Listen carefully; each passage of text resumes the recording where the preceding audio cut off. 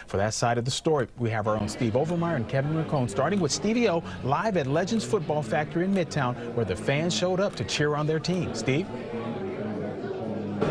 Oh, yeah, Otis. I'm telling you right now, I think that everybody here is just trying to catch their collective breath over that last-second goal. Let me tell you, the PSG fans here, the fan club, showed up absolutely en masse, and they were singing and cheering loudly the entire time. I think there was more singing here than at a Pearl Jam concert.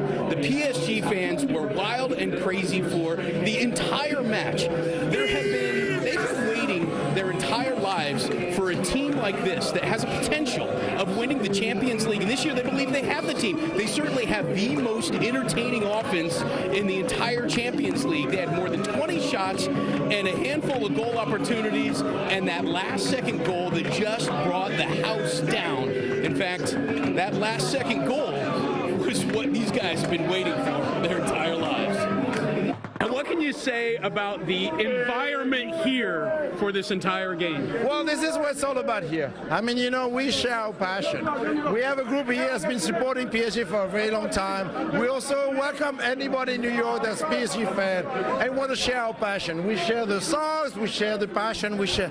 All this is so exciting for us. It's like unbelievable. Champions League, that's up next. You guys got it now. Thank you. Well, we'll see. We have another game to play, though. Good luck. I tell you. All right, so this was just the first of a two-leg aggregate match. Now they're going to be traveling to Real Madrid.